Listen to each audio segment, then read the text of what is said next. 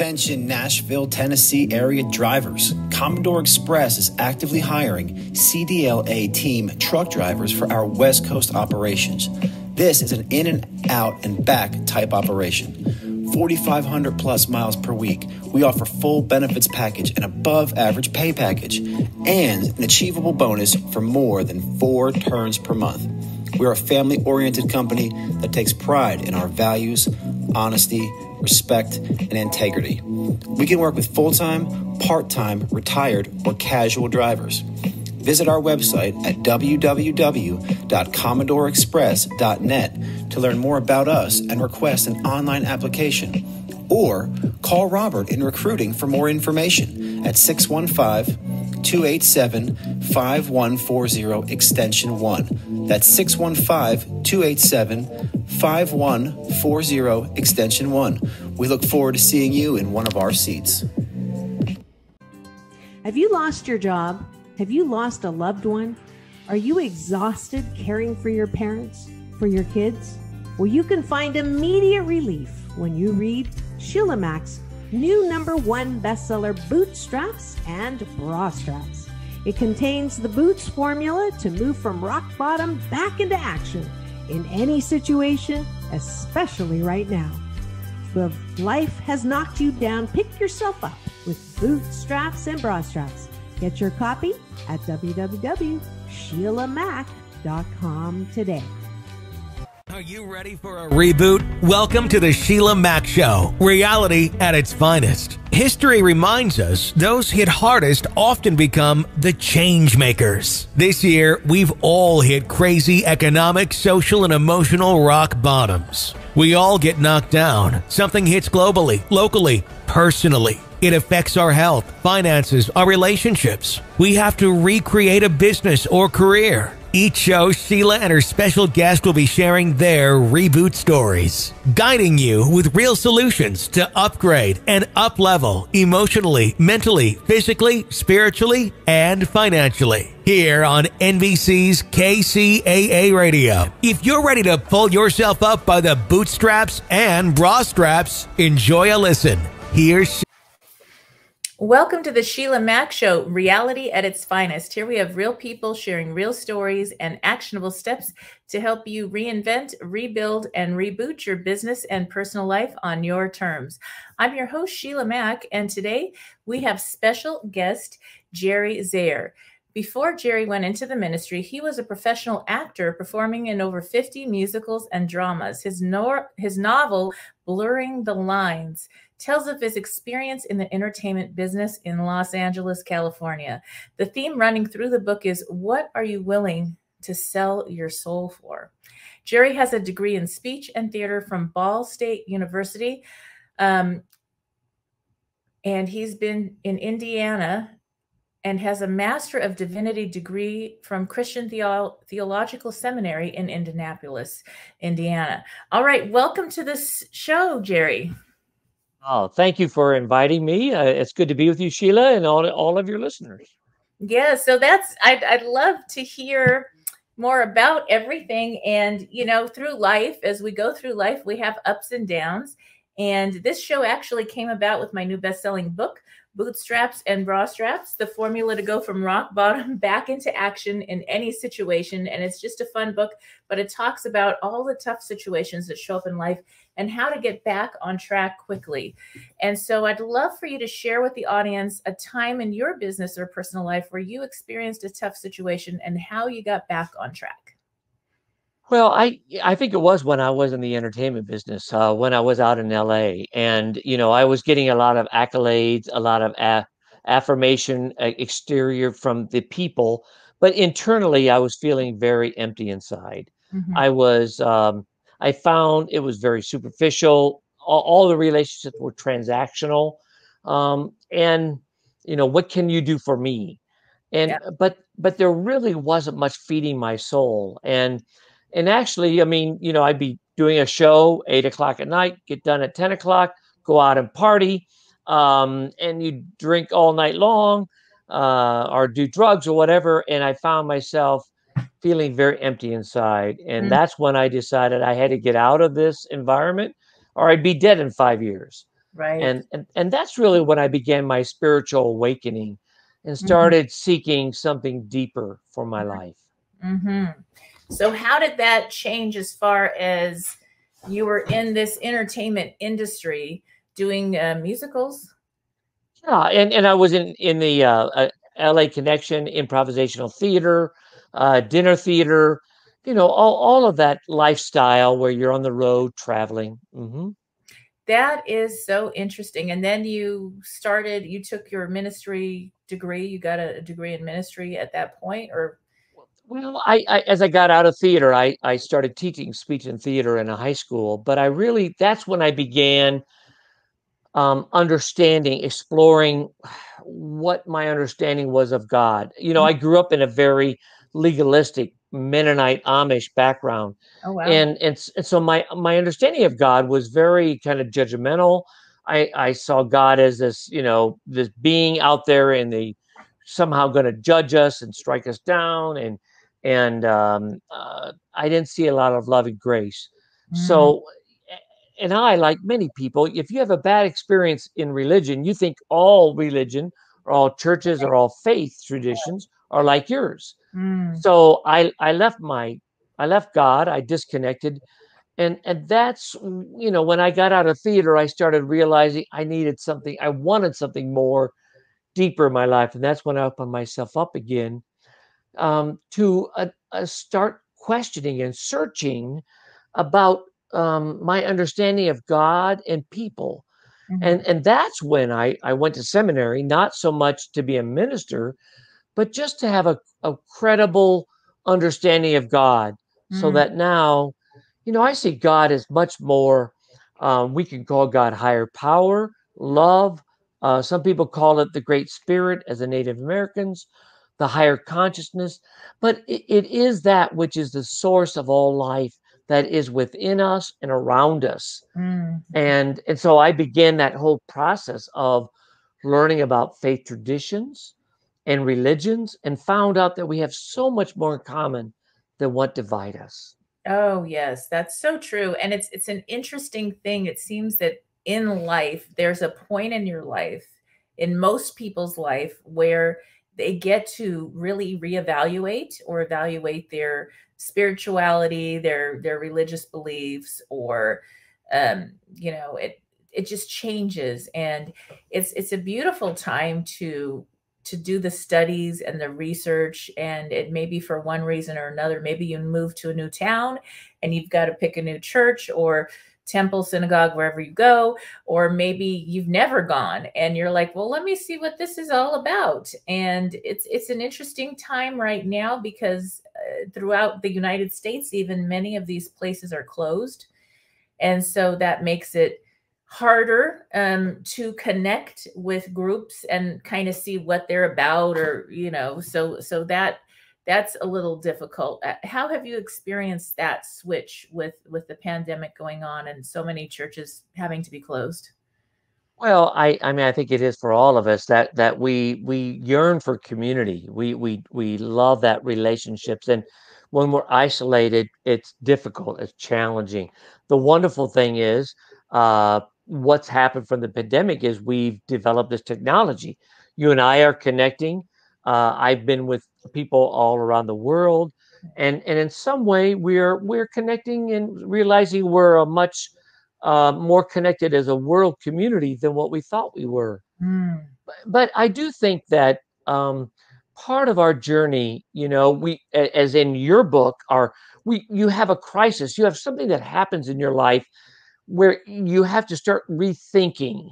And maybe is it a crisis, but you just start thinking, I want more in my life. And the teachings that you had when you grew up those were teachings. It's not that they were the gospel, and you can let them go. And there's some value of questioning and searching and seeking. And so that's why I wrote this book, The Peacemaker's Path, multi-faith reflection to deepen your spirituality, because that was my focus, was to say, let us find the themes that are in all of our major religions, that are the teachings that are there, that have been there from thousands of years in different cultures, different times, but God has made present to us, whether it was through Jesus, Muhammad, Buddha, Baha'u'llah, and that we can see the real essence of the universal laws that God has given to us. Yes, and there's so much wisdom in those texts, in those writings, whether it's the Bible or the Quran or any other text. There's wisdom from all these years and from the study of spirituality that applies. But then there's people that may have messed it up. and that's, being human. And so there's that wisdom in there. And I'm like, okay, there's certain things that I've done in my life that I was like, well, if all these different religious believers in the different books, they all believe this is not a good thing to do. It's not healthy. It's not whatever. And then science comes along and says, yep, this isn't so good for you. I'm like, okay, you can't question if religion and science are agreeing on this. I'm just not going to do it. I don't need to have that in my life. And so I made decisions based on that. And so now there are these connections where even science has become more spiritual, has shown there's a group of people that will pray, meditate, pray, and they'll send a blessing or a thought or whatever over to something on the other side of the planet. And there'll be, the water will change or whatever, and they're able to study the difference and the effect. Or you have Dalai Lama comes to town, or another religious person, and you'll see that the crime goes down. And so there's something to that, that's, even if you're not spiritual or religious, right, that's like, well, there's something there. Well, and I think, as you say, I mean, quantum physics now understands in science that there's different dimensions of the universe, that energy cannot be destroyed, but it gets manifested in different ways. So, like, one of the things, I have these 6 themes that I've written in my book, and the idea, like, one of them is about the karma. Jesus speaks about it as you reap what you sow. Mm-hmm. And we know that what you put out there, you will come back. If you put out there goodness and love and joy, it comes back to you. Right. If you put out there bitterness and anger and resentment, that comes back to you, and you have a lot of drama in your life. Mm-hmm. And so the teachings of Jesus were also, that was the teachings of the Hindu scriptures and Buddhist scriptures thousands of years before Jesus was there. And the whole idea is, by seeing these scriptures that have these central themes, they're not all exactly like, but they're similar in the teachings. You say, wow, we realize these universal truths, as you said, are there. And now even science is proving that. Science is finding out what we know as people of faith have believed. Yes. And there's so many different things that I've seen in my life that are unquestionable. I've seen people that have passed, that are passing over, crossing over, that they're already speaking to something beyond. And it doesn't matter the culture, all over the world, these experiences happen where there's a connection to something beyond. And so, it's just a beautiful, sacred thing. And that tradition, having some form of tradition in your family, when you do lose a loved one or something happens, that's like, I could see such value in that, because it's part of the healing process. It's part of how you get together in community, how everything is created, so that there's a time for that spirituality that's really part of the healing process for many people, and very helpful. Yes. And I think, what I realized was, because I had a bad experience early on and I gave up on God, but now I realize, just because you have an experience in a certain church or denomination or faith tradition, that's only, don't blame God for that experience, or open yourself up, that God is much broader than what that experience was. And so, I have a new concept of God. I have a new understanding of God's grace and love, to see God present within me and around me and in all things. And that sense of presence of God is which is part of what I try to help people find, so that in my writing, it's not a book of theology, but it's a practical 40-day devotion, if you will, that people can take and read one reflection a day. And it's something that you can read and then read these scriptures from different faith traditions, having some questions to reflect on, a prayer from a faith leader. And then you go, okay, I see how these things can broaden and deepen my own spirituality.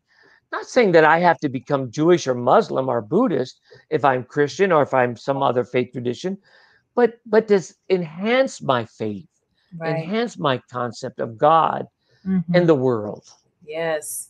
Yes, that's wonderful and very good. And something so important is I raised 6 children, 3 from birth, 3 that were adopted very young, under 3 years old, into the family. And I always liked to share about the different traditions, especially because we had this blended family of children from different places, and to really honor that, and to give them that choice when they're older, but to give them also the understanding of each human. Because each human being, we come here and we come through a culture, and religion is very deep in many cultures in one form or another. And to understand the religion and to study that part of it is to really be able to connect more with everybody. And I think, your listeners, because they listen to your podcast, which I've listened to, and you have this wonderful view of seeing the world in a more open way of opening yourself up. And so your listeners are already open. They're already asking questions, seeking. And I think, towards bringing some unity and healing to our world is when we're able to do that, when we're able to listen to one another and hear a different point of view. It's very challenging to hold your own beliefs, but to be open to new ideas. Yes. And to say, okay, I can let go of this one point of view and accept a new point of view. For some people, they don't like change. They want people to tell them, just tell me what to think, tell me what to believe. But in reality, for us to really grow, to really deepen ourself and our experience of life, it is for us to ask questions and to be seekers. Yes. And that's one of the wonderful things I love about you, and I think your listeners, that they want to learn and be open to new points of view. Right. Now, I dedicated an entire chapter in my book to spirituality and self-care, and it's something that's so important, to give yourself that time, and to figure out what that is for you. It could just be a walk in nature. It could be going to a community service or event, whatever it is for you. But that time is so healing, and it doesn't make any sense for those people that are running a business or working long hours or have a whole bunch of kids to raise, or, really busy. But that time fuels you. The time for meditation, for thought, for prayer, it fuels you, and it fuels the family, or your employees. Maybe you work for somebody else. They're going to feel that. So think about the energy when you walk into a room, or somebody else walks into a room. If the energy's off because they haven't fueled, you could lose business deals.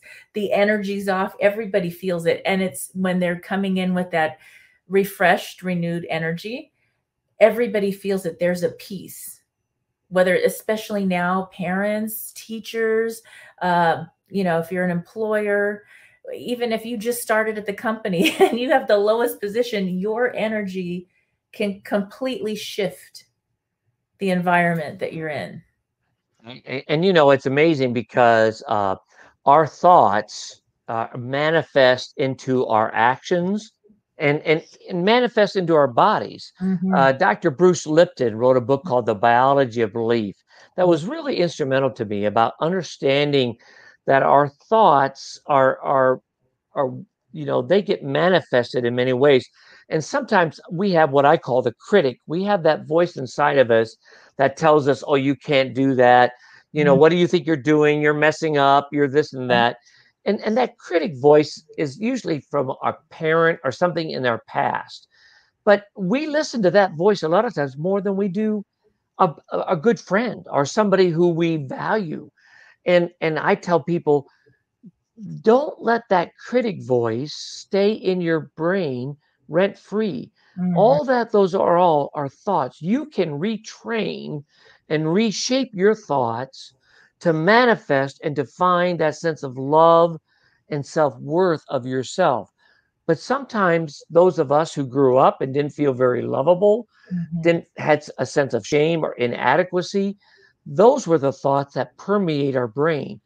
And we need to first, before we can do anything else with anybody else, we need to learn how to love ourselves and be able to retrain our own mind to give us thoughts of affirmation and value.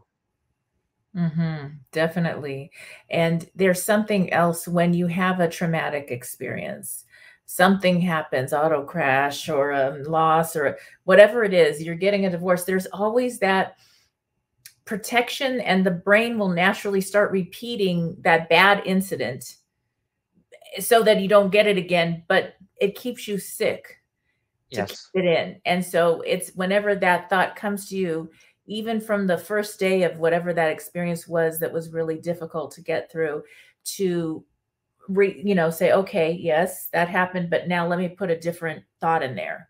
Let me redirect that thought. And it's so intentional. You have to be very intentional about it, especially when it's a very serious traumatic thing, because it's a natural. I've met people that 30 years ago, they got divorced, and they'll come visit, and it's been 30 years. And the first sentence is, this terrible thing happened. And it's like 30 years ago. And so it's not. So they keep telling the story. So every time you replay the story, unless it's for helping and you're not emotionally attached. Right. When you're not emotionally attached, it's different, but they're still in that emotion. They've never left. So really that situation, now it's like they're still there. They're reliving that thing, whatever happened, over and over again, and the body feels it. And then our body has dis-ease. And so that's huge. And so one of my themes in the book is loving yourself. I have walking the Enlightened Path, the power of prayer, loving yourself, loving others, the quest for peace. But in the loving yourself, what I realized was, growing up in the Christian tradition, I focused on loving others more than I did loving myself. But Jesus, the greatest commandment was to love God with all your heart, your soul, and your mind, and love your neighbor as yourself. And so the second commandment is to love ourselves. Well, that's been something for a lot of us that is difficult. We think almost if we love ourselves, we're being selfish. When in reality, if we don't self-care, if we don't learn how to love ourselves, we have nothing to give. Right. And that loving ourselves, it's some layers of, as you said, about getting in touch with the divine within, learning to love ourselves like God loves us, believe in ourselves, learning to trust ourselves.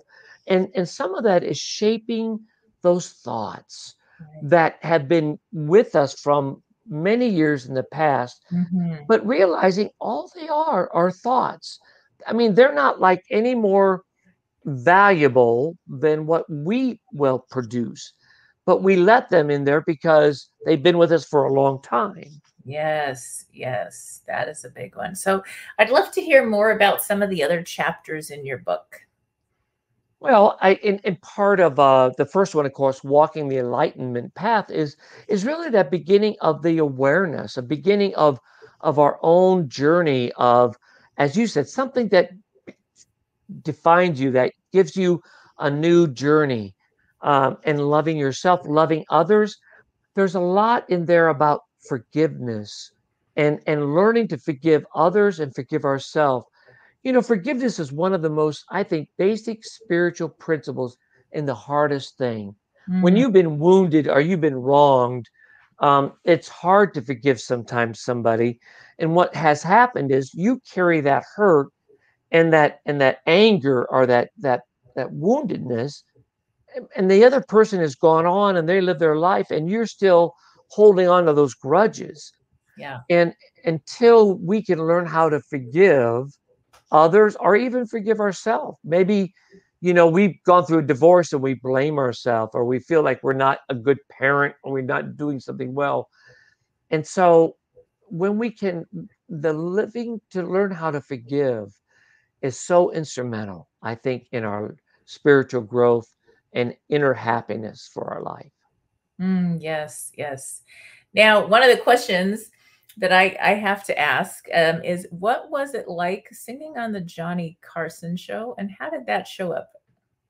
Well, and of course, that dates me a little bit. It's kind of like, for those maybe who are younger, it's like the Jimmy Kimmel show, or the Colbert show, the Johnny Carson show. I was in the entertainment business out there.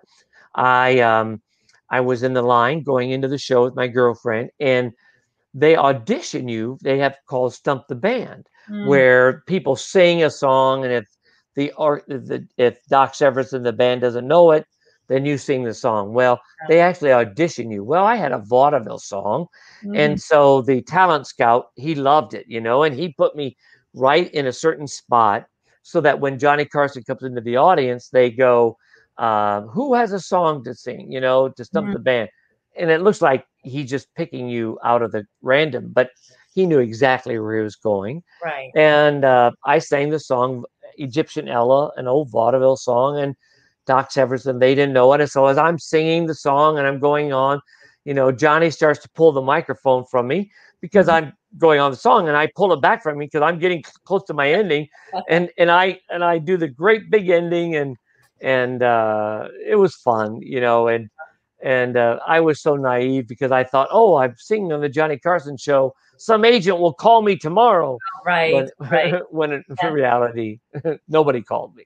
Oh, it's so interesting, because when you go back to talking about that time in your life in the entertainment business, and you go out to parties and networking and trying to meet people, the right people, and it is very different and interesting. And what advice would you give to people going through that, where they can stay strong in whatever their values and choices are, and still do whatever their, if that's their talent and they want to be in that industry or whatever industry, to be able to do that in a way that they can have peace in their life? Well, yeah. And I think that's really something that I was always confronted with. What are you willing to sell your soul for? Because I was always had these opportunities to do things, but it was going to take a piece of my soul away. Yes. And I think other people, maybe they're in sales, maybe they're in a job where their manager wants them to do some things that are unethical. And finally, I just came to the place where it wasn't worth the money. It wasn't worth that, those things are temporal. And I wanted to be at a place where I could sleep at night and feel good about myself. And once I got out of that environment, and I found myself doing something that was feeding my soul, I felt myself being nurtured again, and where I had friends who were in the sales, and they were always trying to, out manipulate the stores and manipulate things to get a better market. But they felt like, this isn't really what life is about. Yeah. And I tell people, find something that you have some passion, that gives you some fulfillment in your life. It isn't just about making money. Right. Bob Buford has a book called Moving from Success to Significance. He made a lot of money in his life, but his life was very empty. And he shifted, and he started living a life of how he could make significance with his life. Yes, yes, that's so important. And I guess I was really blessed in my life to have incredible friends even in Beverly Hills, Hollywood, in the industry, that were actually very aligned with me in that sense. And I appreciated that. I never really drank or did any partying, but I went out with them, and they do whatever. Some people did their thing, and that was okay. But I always kept really solid with where I was at and why. I mean, I'm raising 6 kids. I'm not gonna do these things. It doesn't align for me. Not a judgment, but it just wasn't where I was at. And I was very strong on that. But there were also times, even in my younger years, where I worked for somebody that actually was not very nice to the women, and starting to harass in not appropriate ways. And I literally quit. But I had the confidence to say, I know I actually got another job, and then I quit. So, I didn't just like, okay, now I'm not going to be able to pay my bills. But I stood for those standards, and it's really hard to do. There was a lot of pressure. That guy actually got fired and caught anyway, right after that. So I was really glad, because he was hurting a lot of people.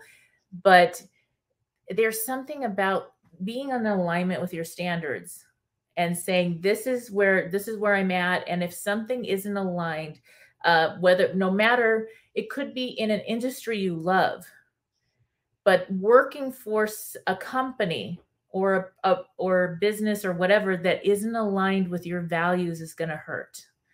And it's not going to be something that's sustainable for long term. And so it's better to cut that off short and go do your own thing. And I think my belief, this is just my crazy belief, and what I found is staying on that and being really solid about what I'll accept in my life meant that better opportunities would show up. And it'd be like, okay, yeah, no wonder that wasn't right, because something even better showed up for me. And it was almost like a test. Like, are you going to do this? Or are you going to, Yeah. And I think I love that image of being aligned, because there is something when we are aligned with the divine, with that which is greater than us, whether you call God higher power, consciousness, great spirit, there's something beyond us that is wanting for us to live in the fullness of who we are. And that's why I wrote this book, The Peacemaker's Path, because it was for people to reconnect with the divine within them and beyond them. So that when you can get connected and align with yourself, and then who are the people who surround you?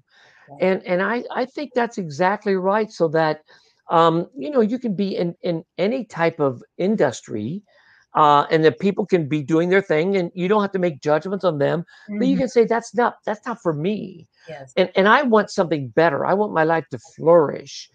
And so, this was not a book of theology. It was a book of very practical. It's a 40-day devotional, really, a 40-day reflections that you could take each day and read this reflection on this theme, to feed your soul and to give you some focus. And that was my hope. That's why I wrote this book, and to give some sense of helping people reconnect with the divine within them and beyond them. Yes. Now, there's this whole thing of religion versus spirituality. Where are you at with that? What is the definition for you? And so for me, because I'm in a Christian tradition, I would say I'm religious and spiritual, because I don't define myself out of my religious tradition. I see God in much bigger ways. I have friends who are spiritual who are not religious. So they'll say, I don't buy into any certain faith tradition. I'm not Christian or Jewish, but I believe that there's something beyond, and I take something from each of our faith traditions.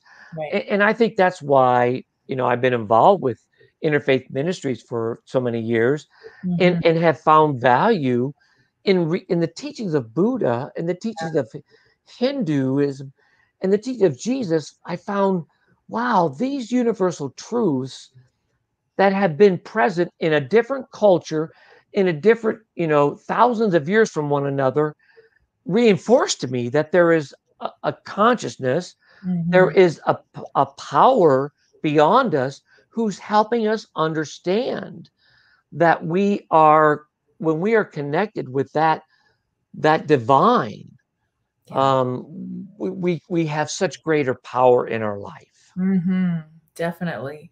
Definitely. There's something to it that I've always been very connected or guided or intuitive, in the sense that, okay, if this doesn't feel right, I listen. And then there were times when I was younger where I didn't listen. Obviously, we all did.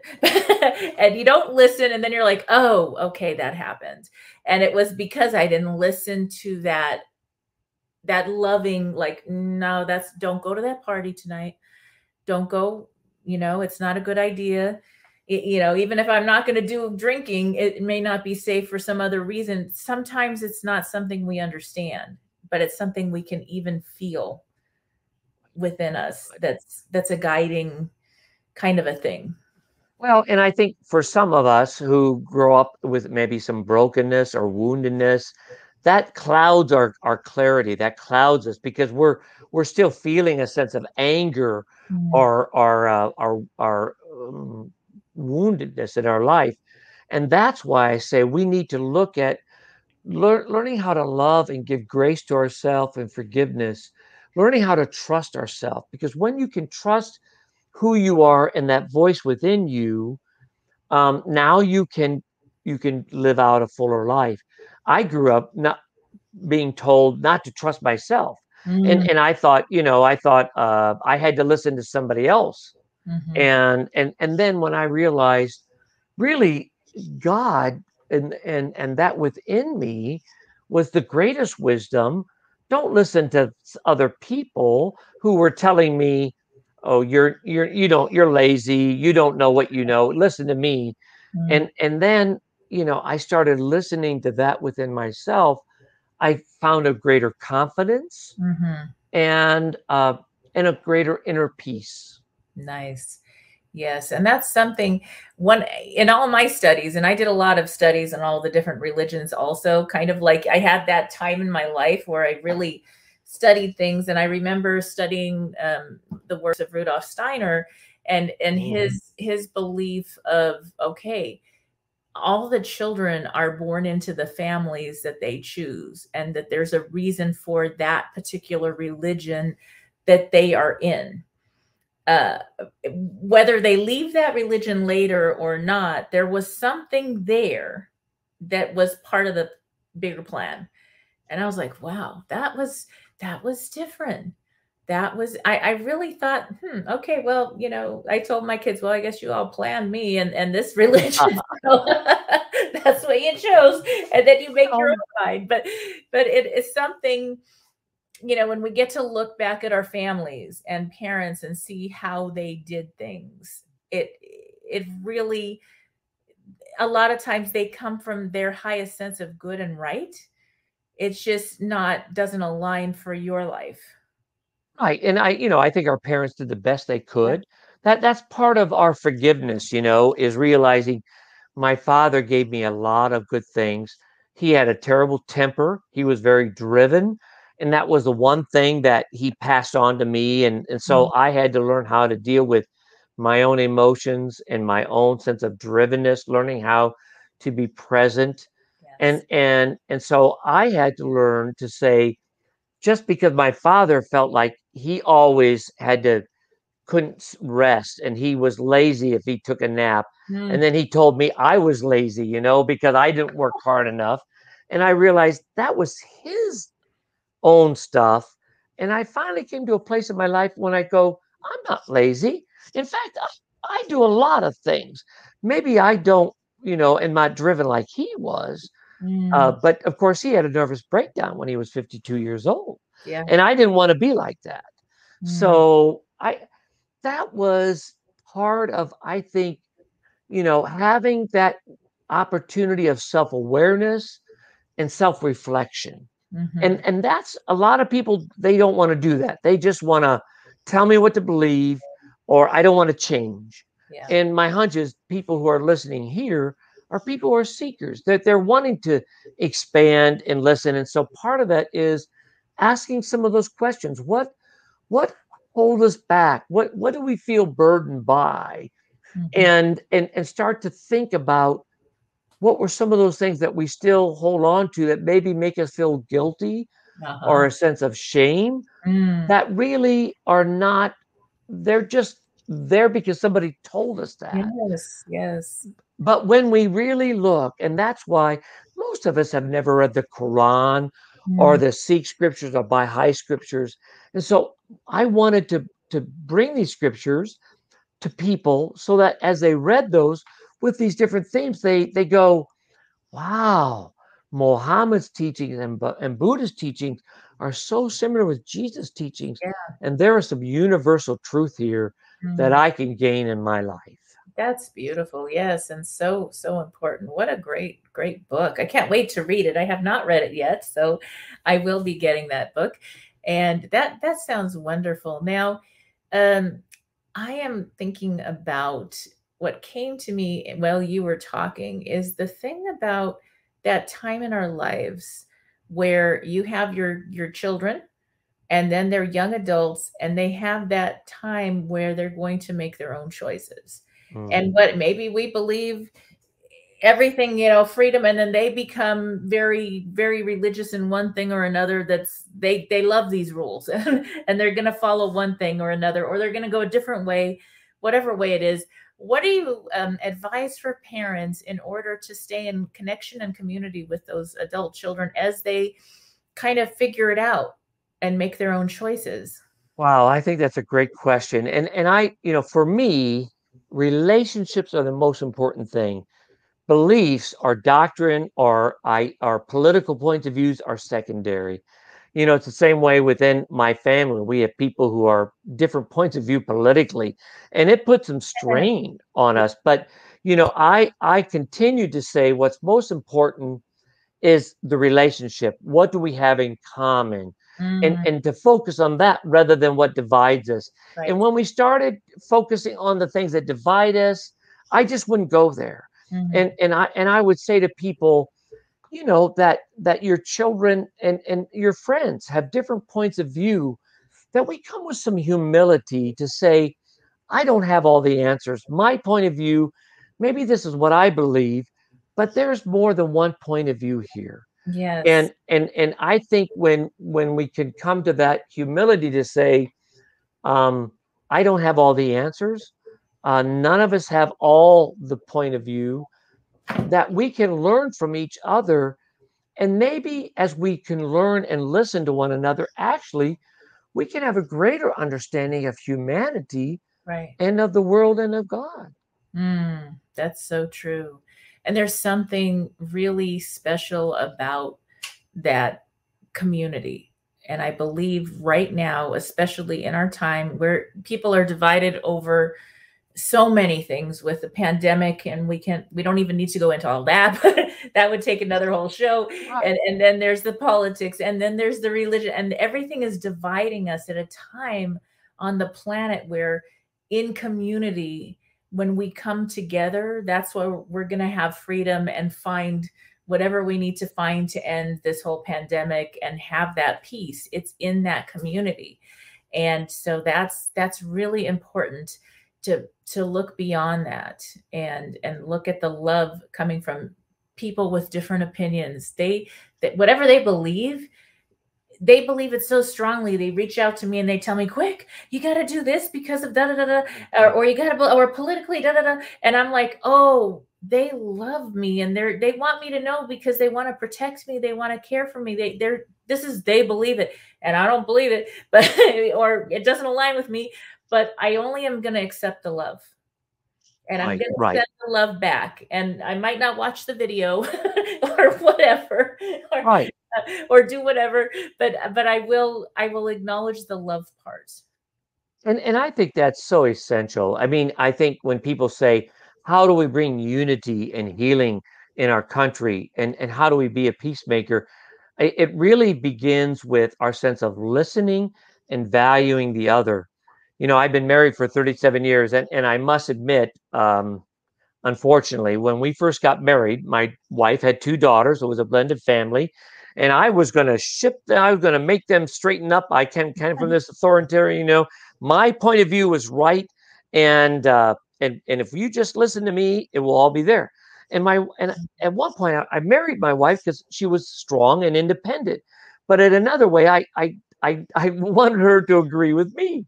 And she pushed back and she helped me realize, Jery, there's more than one point of view here. Yeah. And in fact, what I realized was there's more than one way to resolve an issue, to find ways of resolving. If you really want to resolve an issue, you can find compromise. And I had to learn how to let go of my own point of view. I love to debate. I love to argue. But what I realized was trying to make my point of view win really I maybe won the battle, but I lost the war because I lost the relationship. And what was more important than being right was caring for the relationship. And I learned that in marriage. And I think that's also in all of our relationships, because none of us have all the truth, as we said. And so let me realize there are more than one point of view, and let me respect people. I can still have my point of view, and I still hold on to my belief, but rather than finding what we disagree with, and I could always do that. I can tell you what I think is wrong in the Catholic faith or the Baptist faith, or what's wrong with the Republicans and Democrats. Let us find what we have together in common, and then focus on that and build a way of hope and healing for our world. Yes, definitely. Now, I always ask this question on my show. If you could go back in time, what advice would you give your younger self? Well, I wish we could, of course. And that's part of our growing older and realizing that I wish I would have given myself a little more grace, a little more slowing things down. I was so driven to get through college, to go into LA, to go to the next show, the next production. When one thing is done, I moved on to another, and I didn't really savor. I didn't really, when people gave me a compliment, I said, oh yeah, but not really. And I didn't take those in. And so I realized now, to receive with grace and gratitude the things I've been given, and to enjoy life. So, it's taken me some time, unfortunately, but I hope those who are listening will maybe realize to slow things down, to enjoy the moment where they are, and to give themselves some grace, to realize you're doing the best you can. And when you mess up, it's part of the learning process, and give yourself some forgiveness and love. Yes, that's perfect. I love that. And again, we are coming to the end of our talking time. So I'd love for you to share the title of your book and where people can get it and learn more about all you're doing. Well, the book is The Peacemaker's Path, Multi-Faith Reflections to Deepen Your Spirituality. And my website is jeryzehr.com, or you can get it on Amazon. But I'd love to, if you go onto my website, you can connect with me, and if you have comments or questions. But I hope, for those who are listening, who are maybe searching and maybe feeling there's some brokenness in their life, and they're wanting to feel some sense of hope as they're listening to this conversation, I want them to know they are a child of God. They are loved and valued. And even though maybe they don't feel adequate, or they don't feel very good about themselves, hear that divine voice within them, trust themselves, know their love, and live in that goodness to the fulfillment of their desires. Yes, beautiful. Thank you. Thank you, Jery. And thank you for being a guest on the show. And for those tuning in, we'll be back after these messages. If you are just tuning in, this is NBC's Sheila Mack Show here on KCAA Radio, the station that leaves no listener behind. And today I have something special to share with you. Are you ready to take your power back, take your life back? Have you just experienced a difficult situation or just living through our very interesting times? Are you ready to reinvent, rebuild, and reboot Life on Your Terms? Check out my new book, Bootstraps and Bra Straps, the formula to go from rock bottom back into action in any situation. Here's a little bit more. Necessitated. You need a guide to show you how we get through a situation like this, to give you resources and to help you get out of the emotional pea soup fog of dealing with a crisis and the resulting fallout. I've been there, and I'm here to help you. Out of the fog. If you weren't emotionally bound up in your situation, you would have more clarity. You would be able to see your best options for dealing with whatever comes up. If the version of yourself who has already walked through this rock bottom and come out the other end could go back in time and give you, the you right now, some advice, what would she say? Would she tell you to slow down, to stop rushing, that you don't have to have all the answers today? Would the future you recommend not making any major decisions without reviewing them first, particularly while you're still in the fog? Would she tell you that normal is going to look different for a while, but that you will feel normal again? In case we haven't invented time travel by the time you read this book, I'm here to tell you all of the above. I developed the Boots formula to help you learn to make choices, have a life shift, and make great things happen based on your individual values and best life vision. A change is going to happen, and it's worth it. There is a stage where it feels like everyone in your life is picking at you. Life itself may seem like it's trying its best to stop you from doing whatever you want to do. All you hear is, "That's a stupid idea," and "That's never going to work," and "Who do you think you are?" One of the hardest things for people to do is to realign and possibly walk away from anything and anyone that conflicts with their value systems. But you are going to discover that power within yourself. Through the activities and examples in this book, you will discover your true north and will be able to easily do what is needed to move forward with your life. Anything that hurts you, that doesn't resonate for you, that fights against what you want and believe in, you are going to give it the boot. Once you have turned your rock bottom moment into a positive, beautiful life shift, you can live your life on your terms. Your life will probably look different, but you get to design it this time. You are taking your life back, and you are in charge, not anybody else. Sooner than you can imagine, you'll be in the career of your dreams or the relationship you always wanted. Because you are going to learn to develop healthy boundaries. Because you are going to do things differently along the way from here to there. You will begin to attract the people, the job, the place to live, all of the opportunities that align with who you are, your essence, your truth, not anybody else's or even society's expectations of the way you're supposed to be. Once you have accepted that you are in charge of living your life and you begin to embody living your truth, people are going to see you. They're going to be inspired by you. Then you're going to hear, "Hey, can you show me how you did that? I want to do it too." When you assess your peer group and up-level according to your life purpose and vision, and once you have created a life shift for yourself, whatever that looks like, your life is not just full, it's fulfilled. Not only do you get more and better sleep, you wake up feeling rested and happy.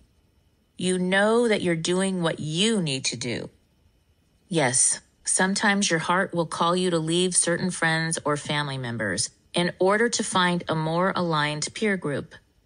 From what I've seen, however, the ones who leave always return to lead their family and friends to success. Because your friends are more in alignment with your beliefs and value system, they support you while also pushing you toward your personal best. Life still involves work, but as a whole, it feels far more effortless. But you don't have to wait for the right person, right job, or right investment opportunity to show up.